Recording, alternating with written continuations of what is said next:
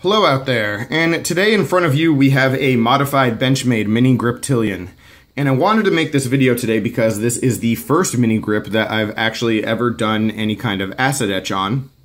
And so I wanted to talk about that, and of course the other modifications, because there are a few things with this knife that I've done differently or just haven't done before.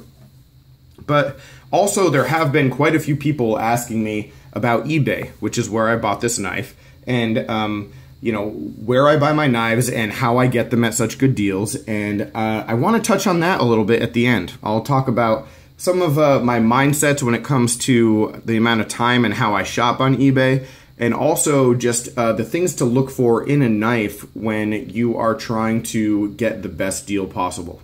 All right, so jumping into the knife itself though, here we have a mini griptillion number 556 in 154 cm.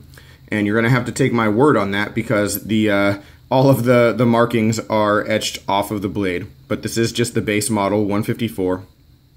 And yeah, getting into that acid etch, a lot of times when you do an acid etch, you can still see some of the logos and stuff beneath it when it's done. But with this knife, I did not want that to be the case because this knife actually had a company logo on it when I purchased it. Right, so right here in the middle, there's this big logo and it said Premier Directional Drilling. And for me, that was an eyesore. I did not want that to still be there. So what I had to do was just polish it up as much as I could. I sanded the logo down and then polished it so that all that was really left was just a little bit of an imprint. And then when I did the acid etch, I just left it in the acid for a lot longer than I usually do. And that worked out really well because it's completely gone, and that was the goal. So then I did the stonewash, and the stonewashing is actually a little bit different than what I usually do. Usually I'll use a combination of different river rocks to be my media, and that will get the result that I'm usually used to. But with this, I used brass. It's my first time using brass, and it was just like basic brass hardware that I picked up at Home Depot, and some brass keys that I had from, like, I don't know, some art project or something, and I mixed that with a really soft rock to make the media and cushion it a little bit. And then I was really gentle with the tumbling process, which I do by hand, by the way, if you haven't seen any of my mod videos before. So I'm not really using a tumbler, just doing it by hand. So choosing that stuff and the way that I actually shake the knife in the media is pretty important, and it worked out well. I think it came out with a bit of a different look from some of my other stonewashing, so it's definitely something I will be doing again in the future. Yeah, happy with this look. And then moving back, you can see the anno work that I did on the thumb studs, and then the axis bar and the pivot. So I bronzed all of those up. And then here is our pocket clip. Pocket clip was originally black. I had to strip the black paint off of it. That is pretty hard to do sometimes with these Benchmades. Some of the clips, the paint just adheres to the metal. Just it's stubborn in a couple spots sometimes, and it takes a while to get it completely cleared off. And actually, that's why the rose gold pattern comes up on the clips, is because there's no good distinction. It's not polished enough for you to get the distinction between the bronze and the purple. So it just starts to blend those colors, and I really like the look of it, so not upset with that one bit. So that's what we have with the clip. And then my big question with the rest of the hardware was, what am I supposed to do?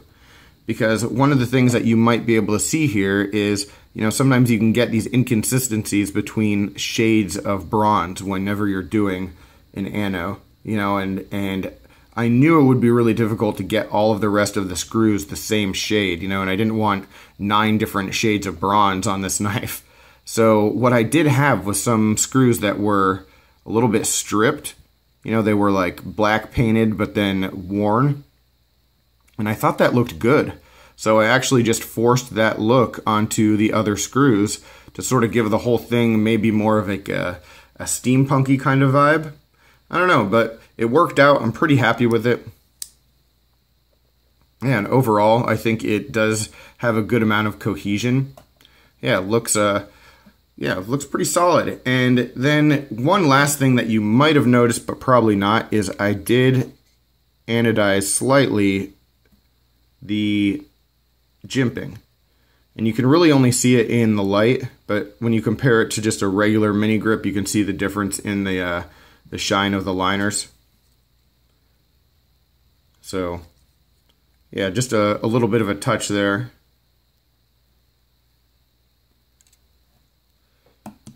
So, yeah, overall, pretty content with these results and the modifications. It was something that worked out just really easily. You know, easy to take apart this knife and do the work on it. And the ano was quick. And one quick note about 154 cm, something that's sort of funny is, you know, I'll go for months and months and months without getting any kind of specific questions. And then within a span of a week, I think 3 people asked me about my opinion of 154 cm. And I really like the steel. I like it a lot. I think it's a really good base steel. And I think just the market is demanding better and better steels. And that's why, you know, Benchmade is improving and using S30V, but there's no problem with this steel whatsoever.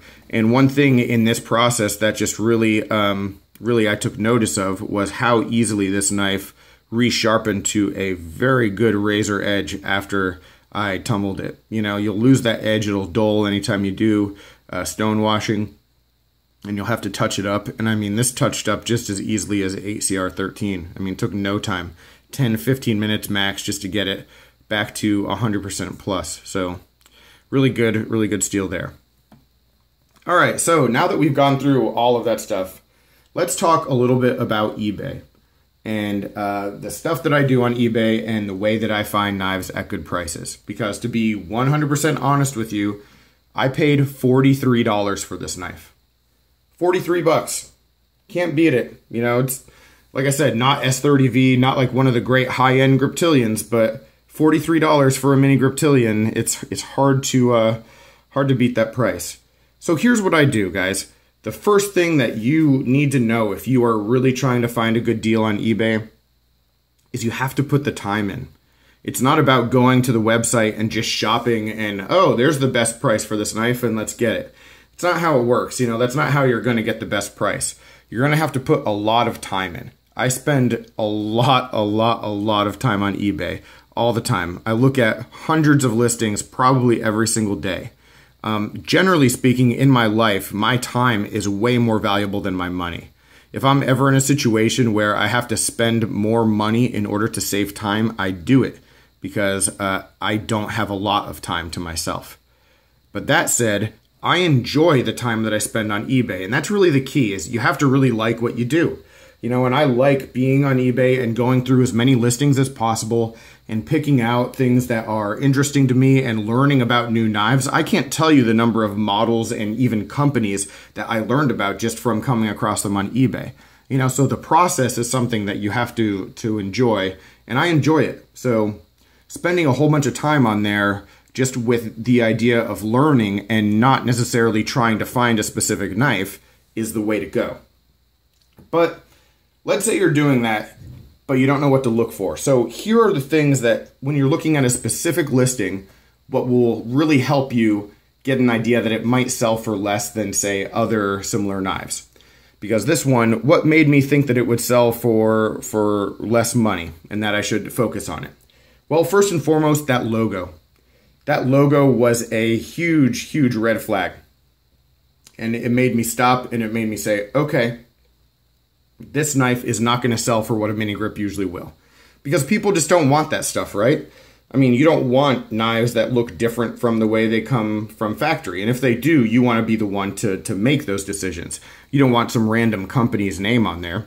I mean, the person who worked for that company didn't want that knife because it's gone. It's not theirs anymore. And personally speaking, I don't want a knife with my own company's name on it. So that was the number one thing that jumped out at me. So anytime you see something like that, or any kind of individual and unique modification that, you know, might not be like the best job, but just makes the knife look a little different, definitely focus in on that and take a closer look.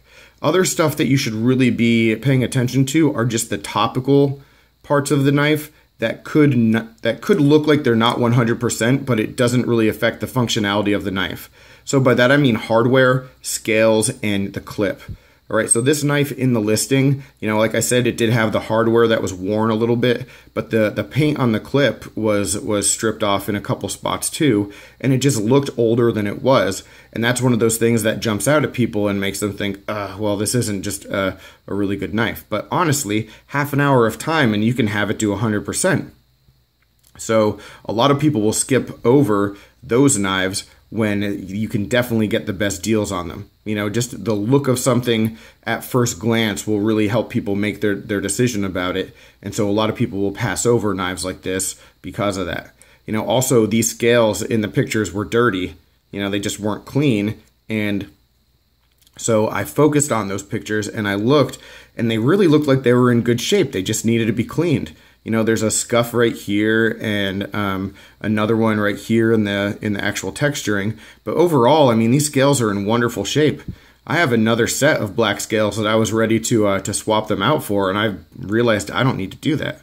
So yeah, there are a few things that when you're looking at the condition of the knife will turn a lot of people off, but those should be the things that you are honing in on.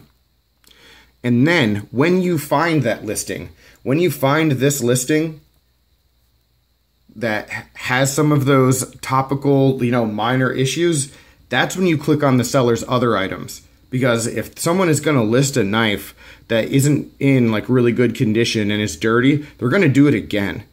And so those are the sellers that you want to find, you want to follow, you want to see their listings, because those are the things that are generally just going to sell below what the standard price is. And I bought a number of other things from the same seller because it was the same situation.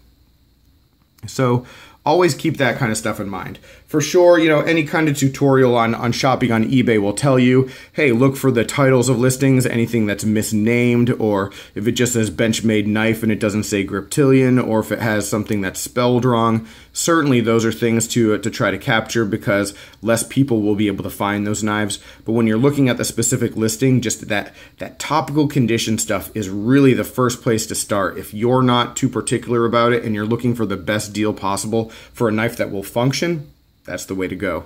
All right, guys, so any other feedback or any other questions about eBay or just the knife in general, let me know. I'd love to talk with you about it. I certainly am not looking for more competition to find cheap knives, but any way that I can help, I will. And any other questions, comments, complaints, suggestions, let me know in the feedback down below. But I will talk with you soon, and thanks for watching, and take care.